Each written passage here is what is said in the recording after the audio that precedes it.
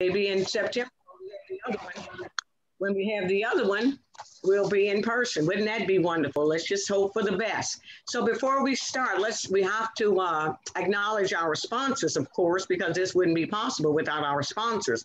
And our sponsors for this particular quarterly breakfast are the DoubleTree by Hilton, that's at Apodaca. Yeah. Philip Six, Ken Dami, yay, Ken. SA Recycling, Kubi Karul, and of course, Christine, yay. So at this time, what I'd like to ask these sponsors, would they like to take a minute or something like that to give us an update on what's going on with their companies, or just give us a little synopsis of their companies. Now, I know Christine will be speaking for SA Recycling. And so, well, let's get started, Christine. Could you maybe give us a little insight on the famous SA Recycling? Christine, you're on. Hi, guys. Good morning and happy Carson Quarterly Chamber Breakfast. I'm so happy to see everybody here. Yeah. SA Recycling, we're a full-service metal recycler. So we recycle non-ferrous and ferrous, which means metal, copper, brass, anything from I say from the kitchen sink to the bridge and everything in between, we will take that.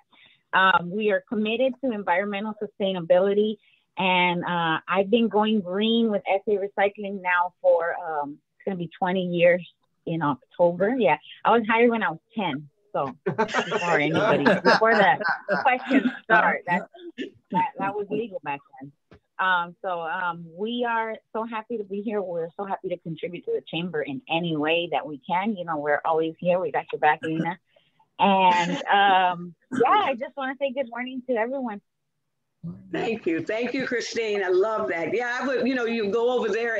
I'm in awe when I go over to their facility, and I'm standing there. Christine is asking me something. I'm just with my mouth open. It's just amazing to see that operation over there. It is fantastic. So we'll have to have a tour over there one time. I know. I'm just teasing.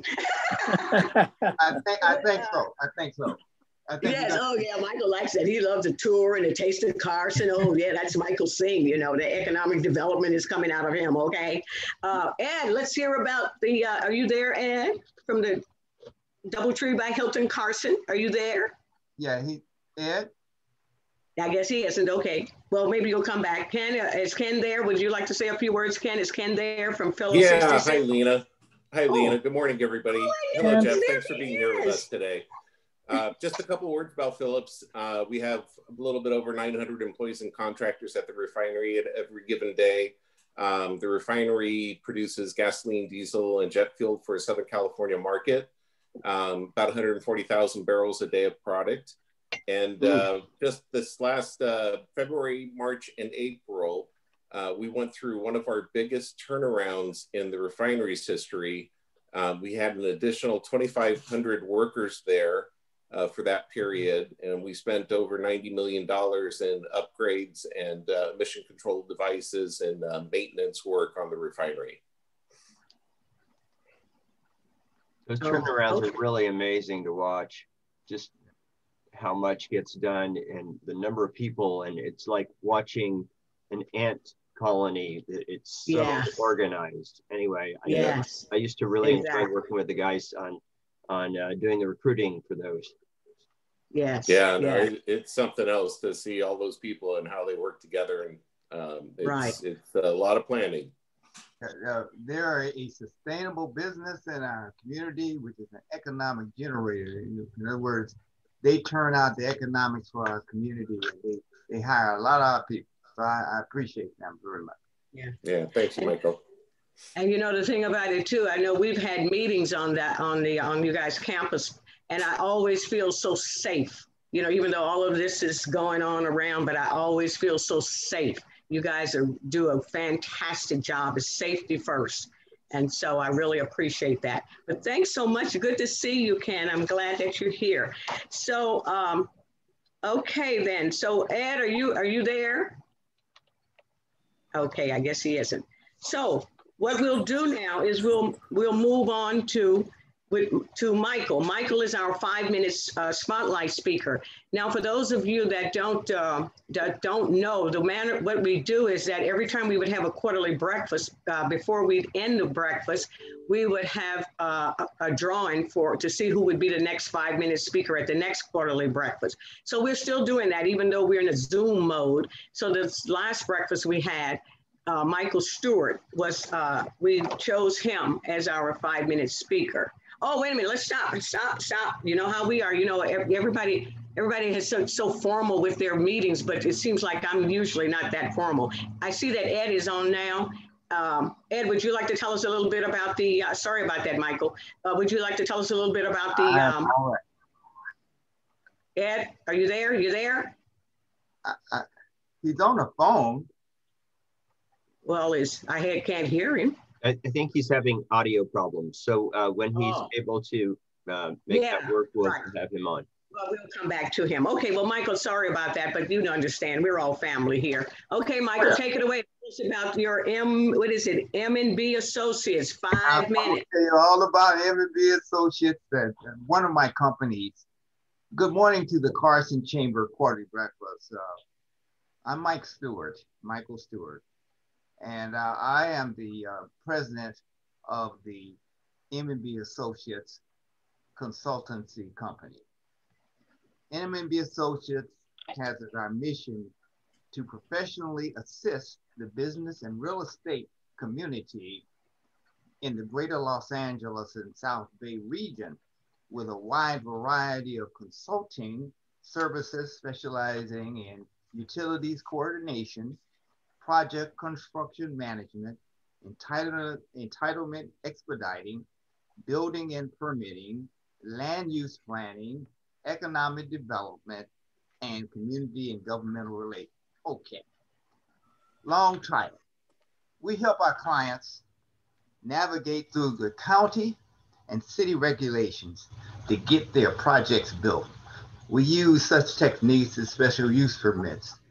We also use zone variances. We also go in and do an overlay development project. We try to work with our clients and coordinate every aspect of development management, working with the elected leadership and senior staff of the locations where we're doing a development. Los Angeles County, City of Los Angeles, also the cities in Long Beach, Compton, Gardena, Cerritos, and we've done some work with the Los Angeles World Airports. We're very excited about that. They're spending $25 billion this decade. And I think that our city should get involved, not only with the port ferry, not only with the ports of Long Beach, ports of LA, but the other economic generator, which is doing tremendous work, is the LA World Airports. And I think we should make some visits over there and go talk to them too. Our associates has a combined 100 years of experience in public service, project management, and real estate services. You know my associates, you've seen them in a lot of meetings at the Carson Chamber, because I always bring my team with me. The associates include Armin Ross, who is a #1 development specialist. Ted Brass, you remember Ted, he is the real estate guru for our company. We have former retired Los Angeles City Councilman, Robert Farrell, who actually started our business off along with, I think some people would on this call would know that. I think Assessor Jeff Prang knows the councilman. You know Rob Catherman, who is my associate. He is one of the managing associates. And Wanda Moore, if you heard that name, you know who she is. She is the former executive deputy to Mayor Tom Bradley, Mr. Assessor. And she helped me start this business. And another person I'm gonna tell you about, a guy named Joe Sorrell, who started us off in the consulting business in Los Angeles. I'll tell you that story at another time. M&B Associates Company was established by my wife and I. Bernice B. Stewart in July of 2005. I just had recently retired from the city of Los Angeles, and our company is named after the co-founders and owners, Michael and Bernice, MNB, okay, and MNB Associates. Bernice, with 30 years of administrative and executive experience, she started when she was 7 in banking industry in Southern California Gas Company. She is a retiree of the Southern California Gas Company. She's the chief financial officer of our company and also of a later established M&B Communications and Land Use Incorporated. She manages the day-to-day operations, and I'm on a stipend. I work for her, so I'm just letting you know. Yes, exactly. And also serves as treasurer and business. Lena knows who she is. She's running everything. Anyway, I have spent 40 years of professional service experience. I am a city of Los Angeles retiree with 30 years of service. I served as a deputy city councilman in the 15th district for Joan Milky Flores and for John S. Gibson Jr., former president of the city council. I was a management analyst working on the team with Dr. Erwin C. Piper, who taught me about finance.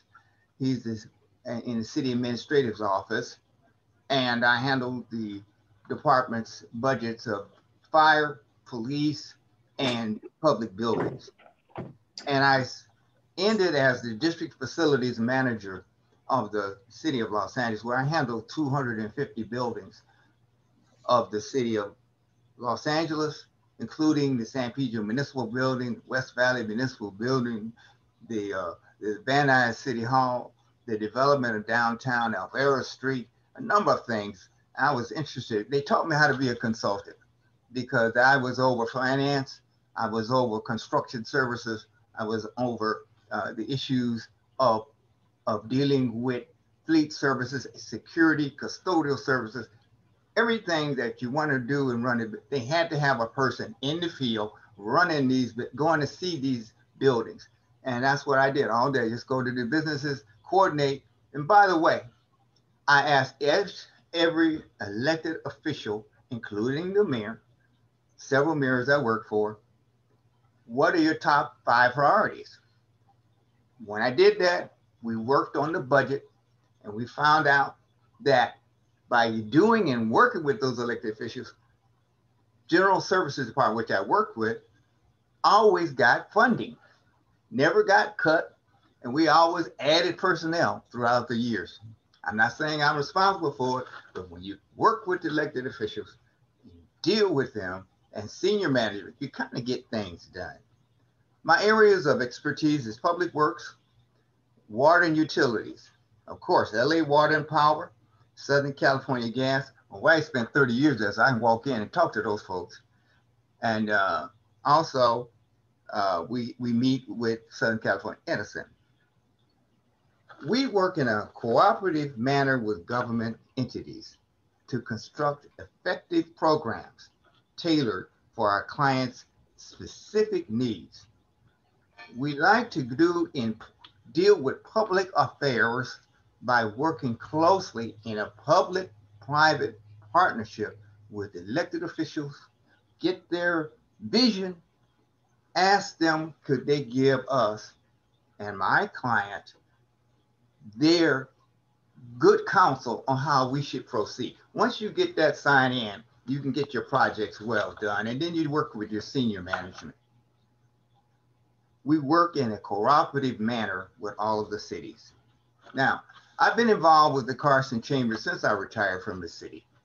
And presently, I'm on the board of directors. Good morning, Mayor. Good morning. How are you? Good morning, Madam Mayor. Glad to see you. Good morning. How are you? Good to see you. We'll talk to you after Michael finishes his 5-minute presentation. No, I've got 3 more minutes. In the executive board of the Carson Chamber, I was a former chairman of the Legislative Affairs Committee, Kenny, and I'm presently the chairman of the Economic Development Committee. M&B Associates was the Small Business of the Year for the Carson Chamber and the Carson community recognized by the City Council, thank you, in 2015. And I was made and selected by my contemporaries as Ambassador of the Year for the Carson Chamber of Commerce in 2017. A short list of my clients, one of them being Prologis. Prologis was the largest, one of the largest goods movement companies in the world, and they're still here. We're working with them also.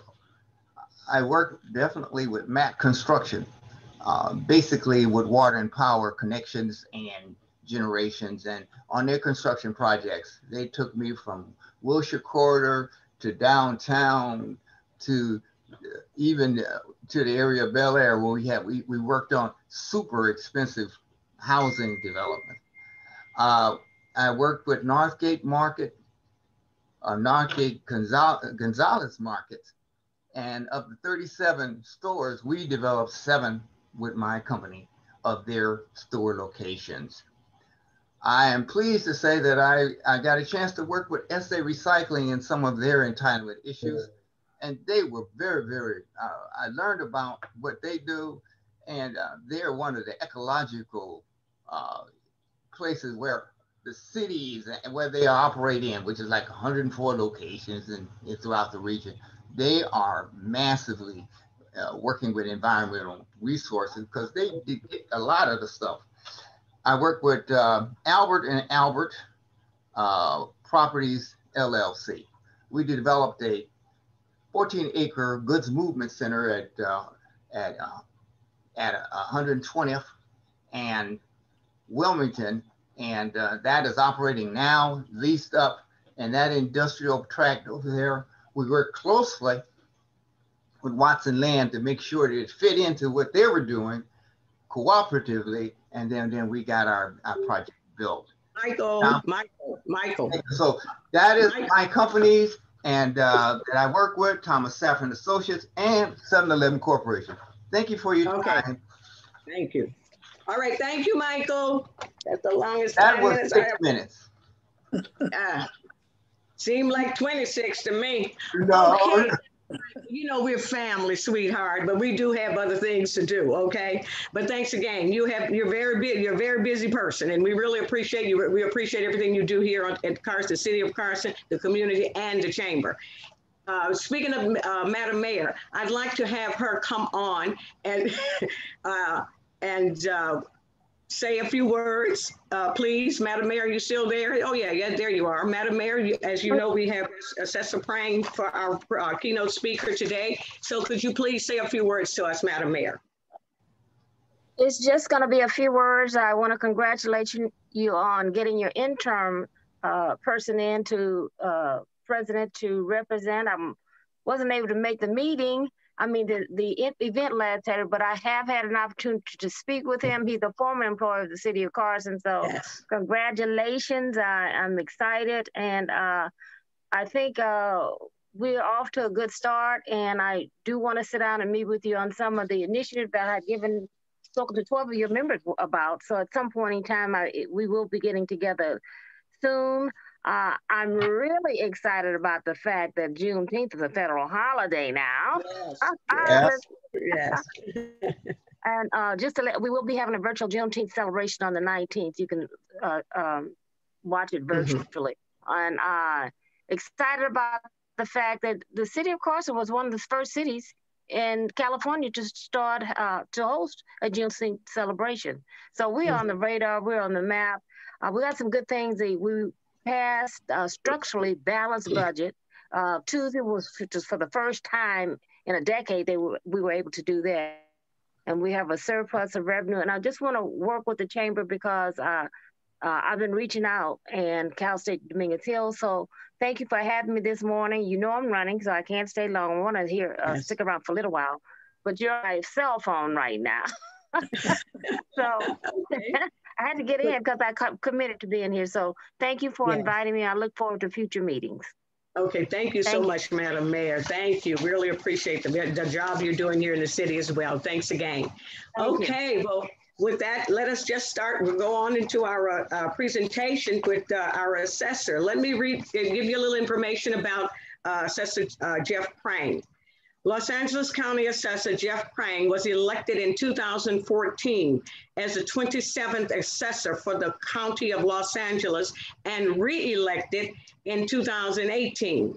Raised in Warren, Michigan, Assessor Prang is a graduate of Michigan State University. After graduation, Mr. Prang relocated to California, where he served nearly 18 years as a council member for the city of West Hollywood, including 4 terms as mayor. And that is among many of the other positions that he's held in the public sector.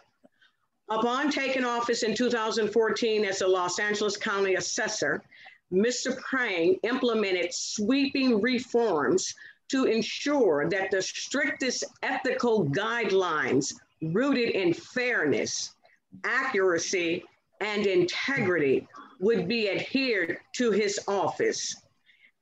Assessor Prang is a State Board of Equalization licensed appraiser and administers the largest office of its kind in the nation with 1,200 employees that provides the foundation for a property tax system that generates over $17 billion annually. Please welcome Assessor Jeff Prang. Thank you very much, Lena. Thank you for that kind introduction. It's great to be with you today. Let me also acknowledge the mayor. Mayor, I don't think I've had a chance to see you since you were elected. Congratulations. Thank you. I know that the city of Carson is in very good hands with your ascension to the mayoralty. I appreciate the opportunity to speak with you this morning. Want to give thanks to your Chairman Richard Chang for the opportunity, and Lena, thank you for putting it all together, and the entire executive committee for the work that you do for the great city of Carson. I am really excited to be here, and I think that the information that I'm going to present, I think will be useful and informative for you, give you a little bit of additional insight about the things that the assessor does and how it's relevant to the business community. Forgive me for those of you who have heard me speak before. I sometimes repeat some of the same things over and over again because the county's really big and most people haven't heard it the first time, so I apologize if it's second. But I always like to begin my remarks by telling people what I do and, just as importantly, what I do not do. I do not collect taxes. There's another guy who does that. He has a very intuitive title. He's called the tax collector. Who collects taxes? The tax collector. The people often call me the tax assessor. There is no such thing as the title of tax assessor in the United States. I don't know where that comes from. People call that to me all the time, but that's really a conflation of 2 separate offices, the tax collector and the assessor. I'm just the assessor. Oh, I did forget to give a shout out to Councilmember Barry Waite, who I've known for many years. Barry, it's great to see you in one of multiple capacities in the public and civic world. Welcome. You got mail. So for those who don't know a lot about the assessor, I'm one of 3 countywide elected officials. The other 2 are much better known. And I think you could probably argue, based on what we see in the newspaper lately, that could be for better or for worse. But the other 2 are the sheriff and the district attorney. As Lena said, I administer a department with about 1,200 employees. We have 6 locations throughout the county, and we're the largest property assessment agency in the United States. We're responsible for establishing the value for over 2.5 million real property parcels and business assessments annually, which last year were valued at $1.8 trillion. That's just the assessed value. That's not the market value. Last year, the property tax revenues that begin with the valuation that my office conducts provided nearly $18 billion in revenue for vital public services, such as public health, hospitals, parks, libraries, police, roads, all the things we rely on from schools and city government. Property taxes tend to be one of the larger sources of revenue for cities.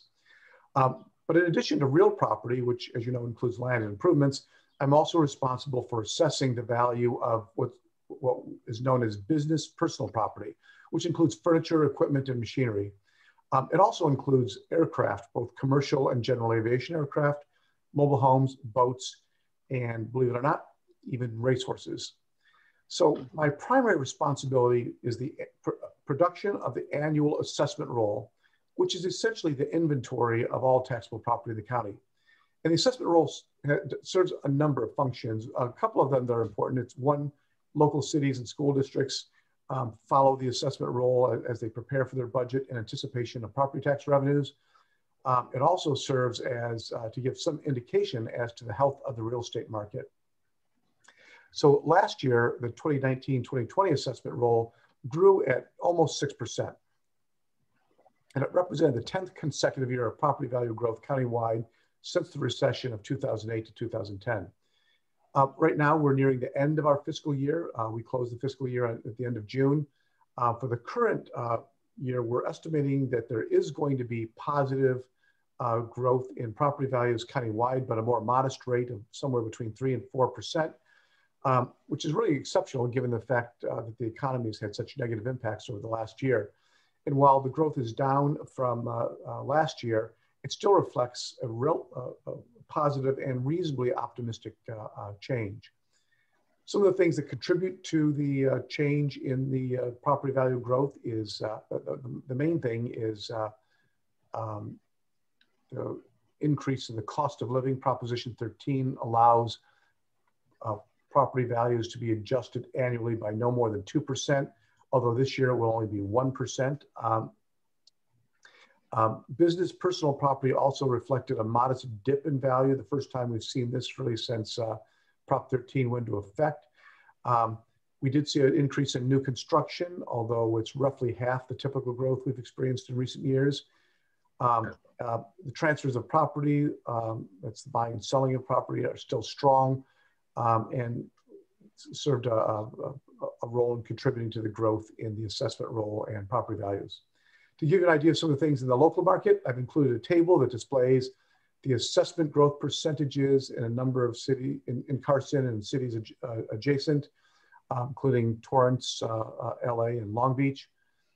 As you can see, Carson's property values last year grew at 5.3%, LA at 6.6%, and it also includes the number of homes, apartments, and commercial properties. Carson is, last year, as I was listed with about a 5.3% increase in property values.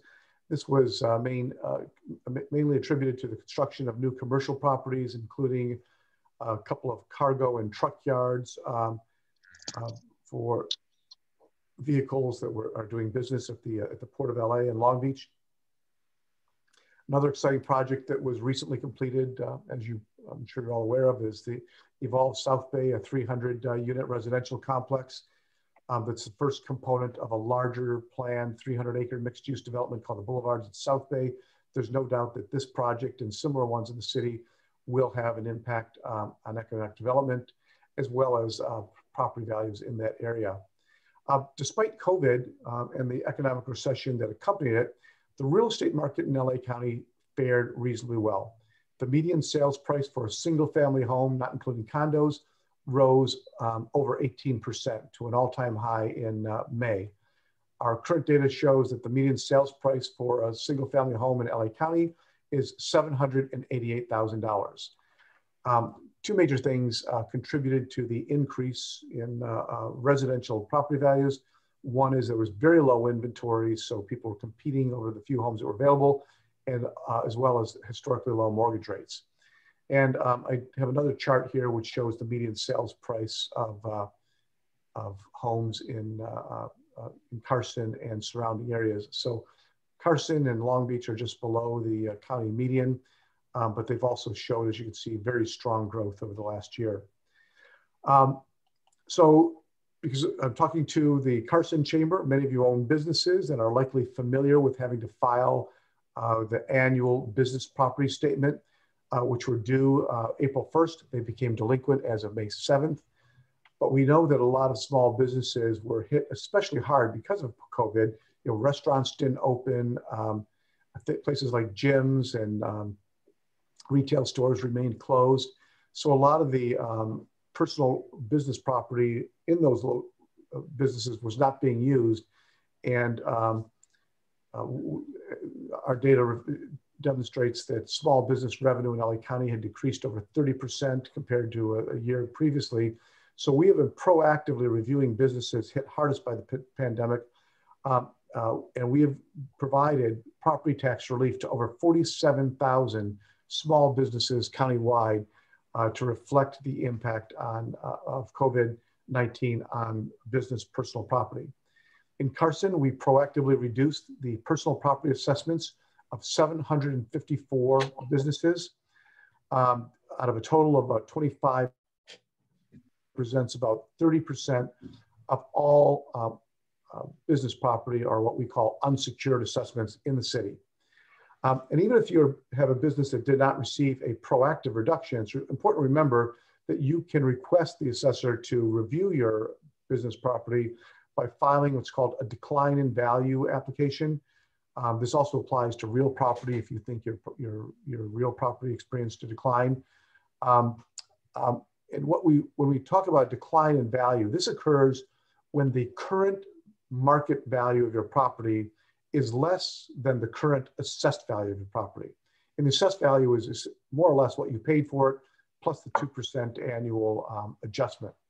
And if you believe that your property is worth less now than essentially what you paid for it, you can file a decline in decline value application starting July 2nd. It's unlikely that your residential property would have gone down, since all evidence seems to suggest that they went up rather dramatically, but we do believe a lot of commercial properties, hotels, properties that include restaurants and retails and gyms may have had negative impacts. Moving on to another topic, one of the things I've been talking a lot about for the last number of months is Proposition 19. Prop 19 was a measure sponsored by the California Association of Realtors. It was adopted by the voters last fall and was put into full effect as of April. The measure does two things, two primary things. The first component of the bill, and the one that was most popular with the voters, is a component that allows a homeowner who's over 55, severely disabled, or the victim of a natural disaster to transfer their property tax base with them when they sell their home and buy a new one. So if you bought your home in 1990, your property tax base is probably relatively low compared to the current market value. And if you're a senior and you want to move under Prop 19, you can do that and your taxes won't go up. There were some benefits related to that prior to Prop 19, but they were more limited. Now, Prop 19 allows the eligible homeowners to move 3 times. It allows you to move anywhere in the state, and it allows you to buy a home of any value. Those are all increases from the previous law. The second component of Prop 19, which is a little bit more controversial, relates to the transfer of property between family members, specifically between parents and children and grandparents and grandchildren. We refer to these transfers as intergenerational transfers, and this part was not very well known during the campaign, if at all. Previously in California, you could transfer your home and up to $1 million in additional property to your children without the property being reassessed. They could inherit the property and your tax base. Under Prop 19, there's a whole bunch of new limitations. So under Prop 19, the only property that your children can inherit with the tax base is your primary residence. No other property now qualifies. Secondly, for the child to inherit that home and the tax base, they must make that home their primary residence within 1 year and file the homeowner's exemption. Also, there's a limit to how much of the tax base they can inherit. So essentially, if your property is worth $1 million or less, they can inherit the property and there'll be no reassessment. But once the property exceeds the $1 million mark, there will be a new blended assessment and there will be a property tax increase. Also previously, as I said, that no other property now qualifies in under the previous law. If you own, for instance, a rental property that you want to leave to your kids, you could transfer that property and up to $1 million in assessed value of that property to them now, when you transfer that property to children, it will be reassessed to market rate and the taxes will go up. It's from a policy perspective, it's a little troubling because it's a somewhat regressive change. It disproportionately impacts a lot of working class and middle income families who have modest real estate holdings, who are hoping to leave their homes and property to their children without them having to absorb tax increases. Unfortunately, part of Prop 19 was in order to pay for the revenue loss from these benefits that were given to seniors, they took away benefits from families. And so that's causing a little bit of consternation in the community. One of the really difficult things that we're dealing with Prop 19 is that for some inexplicable reason, when the measure was written, they gave assessors 3 to 4 months essentially to implement the measure. Conservatively, I would have asked for 18 months. It's a significant change in our operations. The bill was written rather hastily, so it's chock full of deficiencies and ambiguities and contradictions. And typically when a ballot measure is passed, it's quickly followed by legislation which clarifies all those ambiguities and inconsistencies. Unfortunately, it didn't work that way. It's now in effect. There's all types of problems. People are in our office looking for direction, and we don't have any to offer them until legislation is adopted. There is legislation, Senate Bill 539, introduced by Senator Hertzberg, but that's still working its way through the legislative process. So until that's done, there will be some confusion. And just to give you an idea what that confusion may mean, let's say that you want your children to inherit your property. Let's say you have 3 children. And so but the law says that you can give your primary residence to your children, and the child inheriting the property must live there.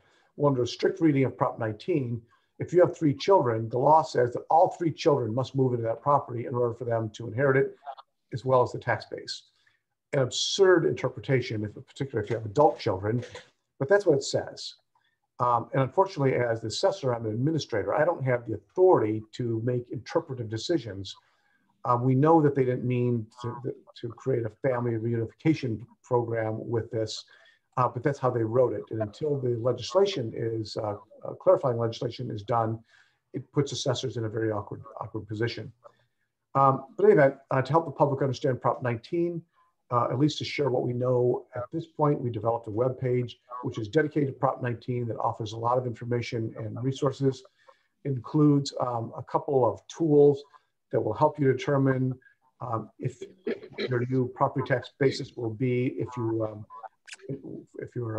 transferring your property as a senior, or if you're giving your property to your children, and all that's on my website. Last thing I want to mention was just a little tax savings tips for everybody. Particularly want to point this out to the mayor. It might be a good issue that you want to communicate with your constituents, and that deals with a tax savings program known as the homeowner's exemption. I mentioned that a little bit earlier.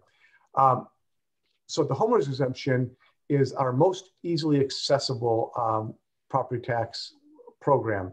It's available to anybody who owns their home and who occupies that as their principal residence annually as of January 1st.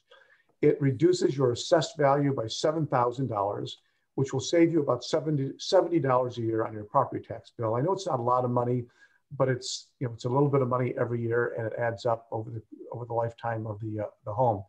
We estimate that about 1/3 of all homeowners in LA County do not apply for the homeowner's exemption, primarily because they simply don't know about it. People don't know what the assessor is. It's very hard for me to get information to the public.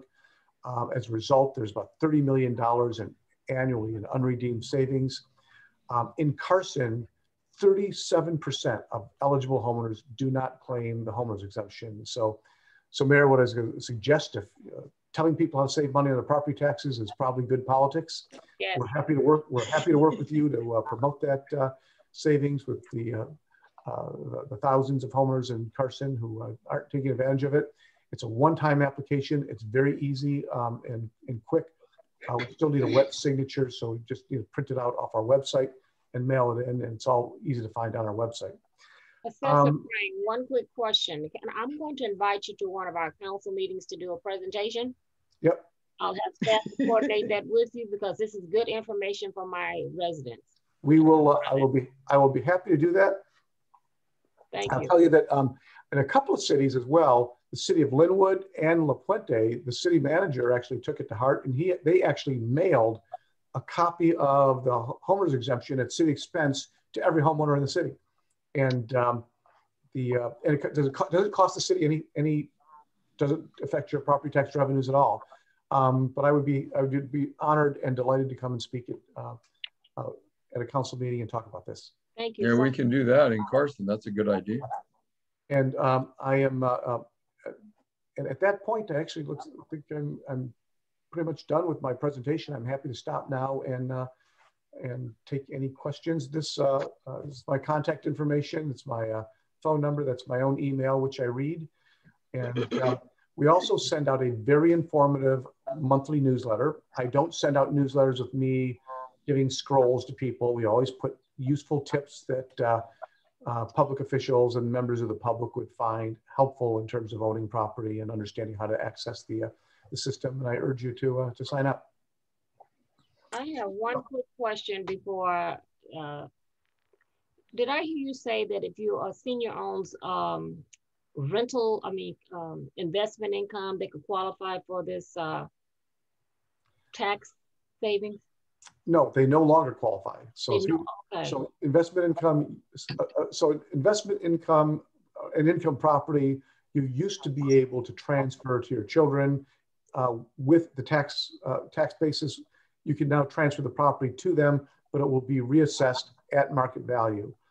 The only property that you can, as a senior or disabled, that you can transfer your tax base for your primary residence only. Okay. If you're not transferring, can you qualify for this tax exemption? Say for if you have two commercial investment properties. No. No. Okay. Thank you. I was listening too hard. Yeah, thank you. My pleasure. If there's other, I also just I also put my contact information into the chat as well. Okay. Councilmember Deere, I forgot to acknowledge you. It's nice to see you. Yeah, it's good to see you. I have a question too, Jeffrey. It's a related issue, but it's not part of your presentation. It has to do with these no-low property tax cities in California. Right. And I'm sure you're very familiar with this.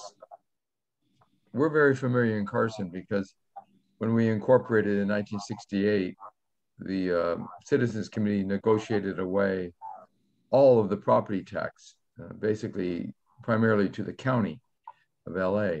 So right now, for every dollar in property tax that the property owners pay in Carson, when they pay it to the county, only 6.8% of it goes to the city of Carson. And other cities have a lot larger percentage of the property tax.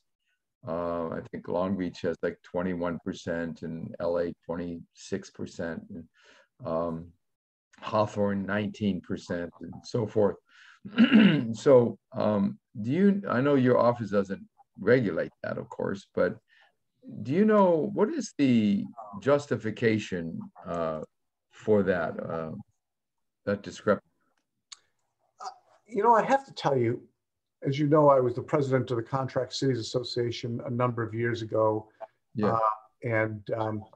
I asked Sam Olivito, and for the life of me, I cannot understand the no property tax justification, why they did it. The property tax system was very different prior to Prop 78, why a city would decide to incorporate and say, we don't want property taxes, even though it's being collected and going somewhere.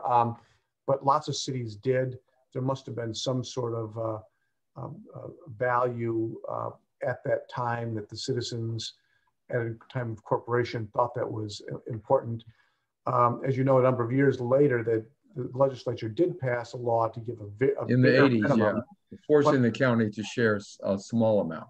I don't know why they don't go back and create a standardization so that all cities could have equal opportunities to everybody pays, all property owners pay the same tax rate. Right. Government agencies collect that at different rates, and I don't understand why that's allowed to continue. I think that requires a legislative, perhaps a constitutional fix, although it always troubled me because I just think it's inequitable. So Carson, the founders of Carson made a decision to be a low property tax city at the time of incorporation. I don't know why, but things changed. It just doesn't seem fair that LA, Long Beach could have 20 to 25 cents on the dollar and you get 4 or 5 cents on the dollar. Another example is the city of El Segundo. I think it's like 4%, and the city of Hawthorne, adjacent to El Segundo, it's 19%. And it begs the question: what is the county doing for Hawthorne that they're not doing for El Segundo? Such a huge discrepancy, and they're adjoining cities. I would presume that the county doesn't want to see that change because that's now part of their structural revenue stream. Right. But the state should really look at property tax allocation, create a level of equity, try to keep everybody whole to the degree that they can. But it really, I was an assistant city manager in Pico Rivera, and they were a low property tax city, and just made it very difficult to sustain high quality public services when a basic foundation of local revenue was not available to that city. And it means that those cities have to rely on sales tax, which is pretty regressive. Well, my last question through Barry, our president, is that if there was a concerted effort by no low property tax cities like the contract cities had talked about several times, do you think that you would be in a position to at least write an opinion letter on that subject to the legislators, that would be considering it? Possibly. I don't mind as a... Put you on the spot, Jeffrey. So as the assessor, I am not, I am not an expert in property taxes. We don't do property taxes. I don't know all the intricacies of property tax law. I would be willing to say, and I have said, as somebody who's been elected to local office for a very long time, from a policy perspective, I perceive that there's an inequity, and that I support trying to create, to address solutions that would equalize how revenues are collected and shared. But I am not a subject matter expert on taxation. And okay, great. Thank you. I appreciate that answer very much. Thank you, Barry. I can give you a little more background on it because I worked on that with the city starting back in 1987, and I think it was 1989 when we finally got some success through contract cities, of which Jeff Prang was the president. Soon after that, well, maybe not soon after that, but after that, he was president when I was first on the council in Lomita in 2006. I think you were president, right? Anyway.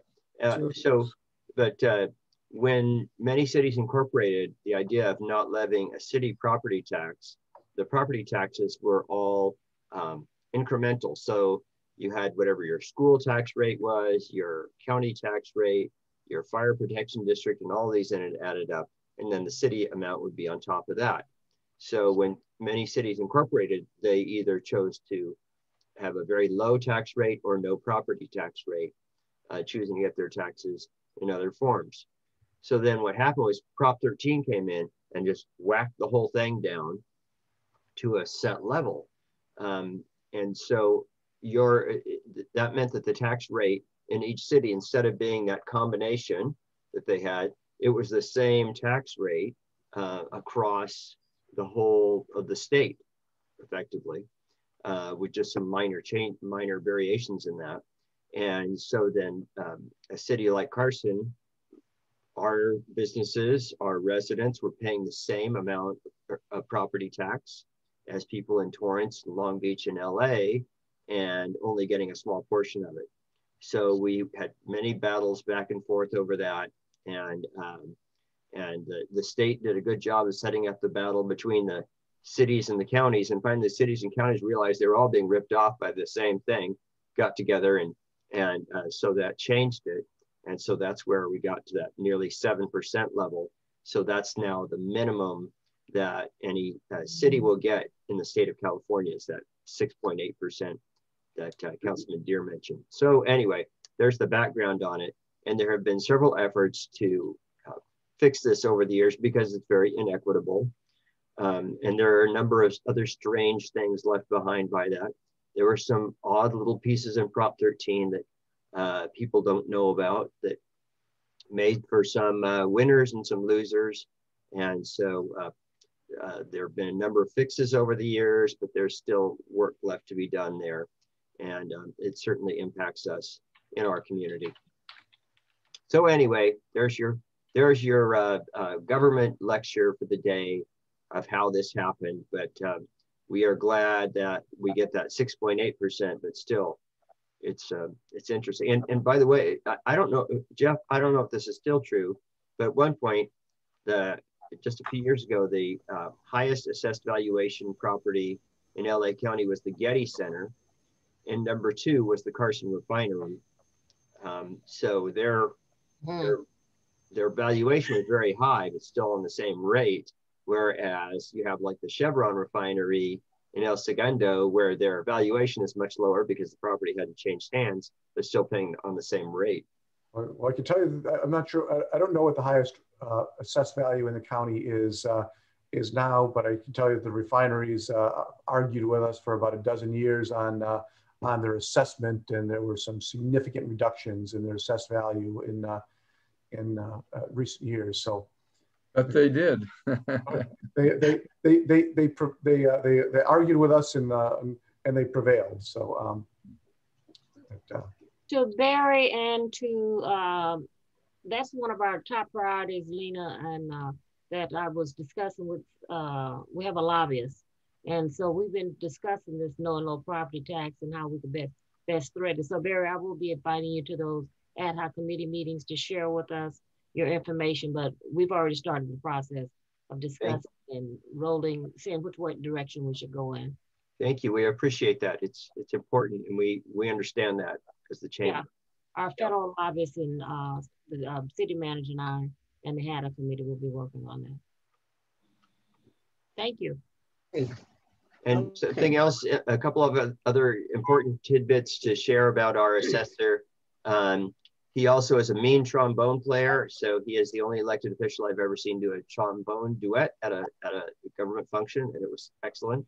And also, so we'll be a little belated here, but happy birthday plus 2 days.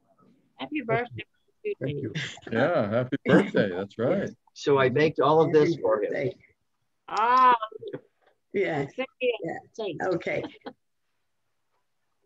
Do we have any other questions for the assessor? Anybody else has any questions? Wow. Well, that means we did a great job. Wonderful, wonderful. Yeah. And if you have more questions, as I said, you have my phone number and my email. We value the relationship we have with all the chambers.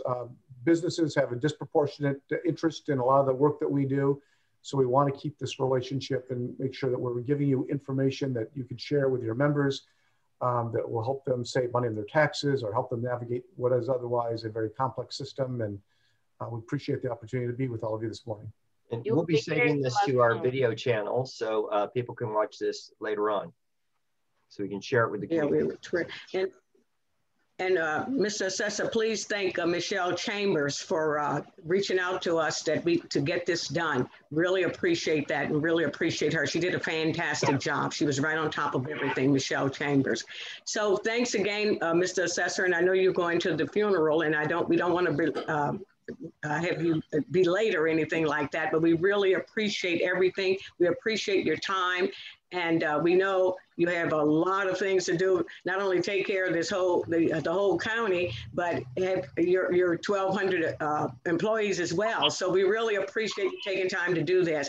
And I don't know if you've come to Carson before at this level, but I do hope that this encounter was a great encounter as far as you, for the city of Carson, and having our mayor and Mayor Pro Tem here and everything, and our wonderful chamber. We welcome you, we appreciate you, and we look forward to doing something with you later on, maybe in person, hopefully. And then when you come in person, you'll have to bring your trombone, okay? Sounds good. So our entertainment as well, okay? But thanks again, really appreciate that. Great to see you all. Thank you. Yeah. All right. So Barry, are we ready for our drawing for our next 5-minute speaker? We are. Have we?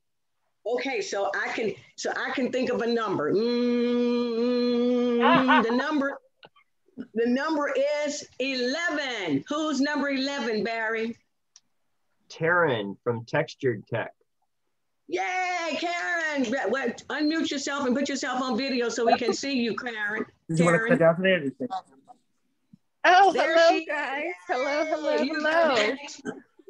So you'll be the 5-minute speaker. She's the one that has, tell us a little bit about real quickly, like you have the beauty supply place? Yes, I'm actually born and raised in Carson, and wanted to make sure that I opened up a business here. Textured Tech is 2 years old here, right on the corner of Carson Street and Grace. It's a 2,400 square beauty supply store with all personal care and hair goods. So I'm excited. I've been listening in and really excited about the chamber. Hi there. Hello there. I'll be glad to see you. This is your mayor. Thank you for giving me that. Thank you. Hello, Madam Mayor. Yes, thank you. And Taryn has been so involved also. She's with, she listens in, and I don't know if she's a part of Michael's committee, the economic development. She's, I love that youth. We got to have that youth in our, youth. Well, Christine and I just finished the Carson leadership program through the chamber. It became virtual shortly after it began, but yes, we just finished it early this year. Yes, and Christine over at SA Recycling, she does a fantastic job. Whatever we need, Christine does it. The two of you guys are just dynamite. I love it. I love it. But anyway, let's see. Okay, so you're the next 5-minute speaker, okay, for the next quarterly breakfast, okay, and I think that's going to be in September, and hopefully we may be able to have that in person. Wouldn't that be wonderful? And you'll have to do something with my hair before we have that, if it's in person, okay? Okay, baby. We can't hear you, but that's okay. The other thing is that now we're getting ready to draw for Amy. How many prizes are we giving away today? 3 or 5? Amy. Okay. Whatever. We'll give away 5. We'll give away 5. So here we go. I'm getting ready to pick. You ready? All right. I'm thinking of speaking of 5, let's take 5. Number 5. Who's number 5? Tammy Myers. Oh, okay. Are you there, Tammy? I think she has left. Okay, so must be present to win. Let's do number 17. I gotta remember what numbers I've called, so I won't call them again. Who's number 17? Ralph Felix. Hey, Ralph. Are you there, Ralph? Yeah, he is. He's there. Oh, you I am. prize. Hello. Okay, wonderful, Ralph, with his California. Oh, I love that cap. Look at him with his California Water Service cap. I'm loving it. Oh my goodness, we're gonna have you come and tell us about what's going to be happening in the future with the water and all of that too. With all of with the drought up. Oh wow. Ooh. But anyway, you guys got it under control. You guys got it under control. So you're our. So Ralph is your. So I think, if I'm not mistaken, I think you get a $5 gift certificate for C's Candies, I believe, is it, Amy? So we call it the TFJU prizes. Thanks for joining us prizes. So Ralph is and so he was number 17. Thank you, Ralph. So let's get number 22.